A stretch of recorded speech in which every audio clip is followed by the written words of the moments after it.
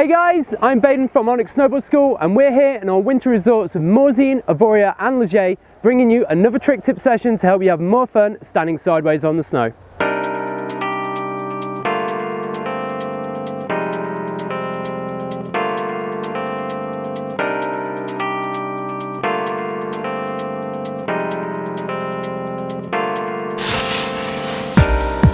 Today guys, we've got one of our favourite jib combos to show you. We call it the Onyx basically because its real name is too long. But here's how to do it and have some fun.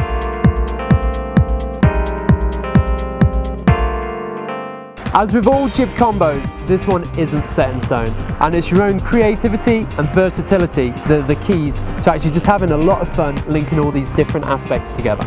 The Onyx jib, as we like to call it, consists of 3 main manoeuvres.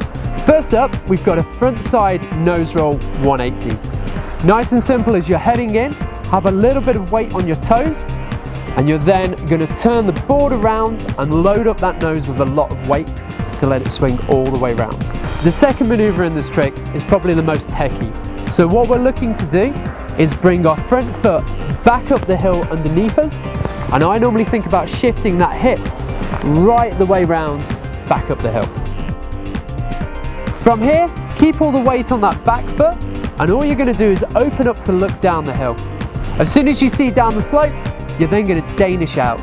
This simply means that you're going to pop a 270 all the way round to ride out with your regular foot forward.